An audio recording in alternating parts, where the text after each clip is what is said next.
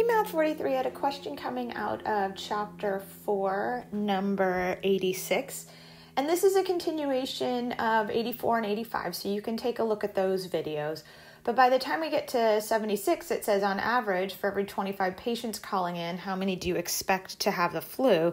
So we hear that word expect, right? And that is this, well, a lot of times we hear expected value, right? So sometimes you'll hear it as expected value. But when you hear that phrase expect, that's a buzzword for get me the average or get me the mean.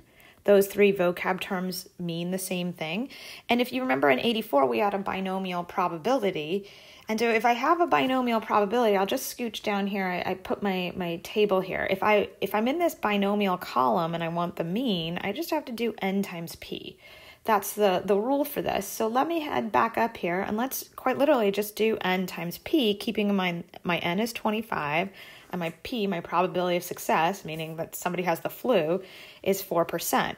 So when I do 25 times 0.04, I get 1, and this is the number of patients that have the flu. So what that's saying is if you have 25 patients, on average, you're going to expect one of them to have the flu.